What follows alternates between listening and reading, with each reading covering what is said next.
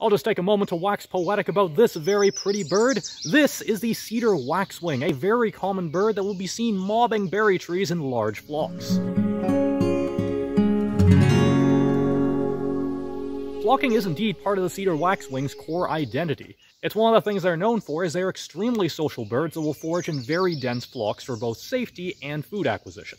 As might be expected from them constantly being found around berry trees, Cedar Waxwings forage mostly on berries. They're almost entirely frugivorous and can survive on a diet composed of nothing but fruit for over 2 months without any appreciable loss in condition. This is reflected in their biochemistry. Waxwings have very high concentrations of digestive proteins for isolating and breaking down sugars. They also have extremely robust digestive systems for breaking down even hard-to-reach ones. They're one of only a couple species in North America that are capable of digesting juniper berries, which are very tough and very waxy.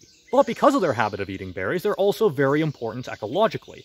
Waxwings are very important seed dispersers of those berry trees.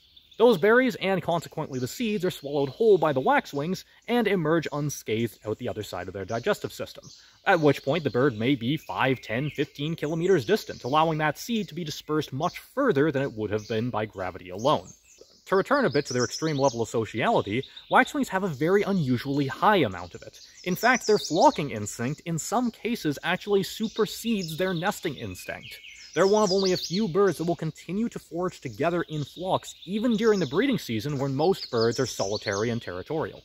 These birds are overall doing fine, but there's still reason to try and give them some help, if for no other reason than because they are very pretty and very welcome visitors. One of the best ways to do that is through local habitat enhancement, either through planting berry trees and bushes, or by planting other wildflowers and plants that attract the insects that they also depend on.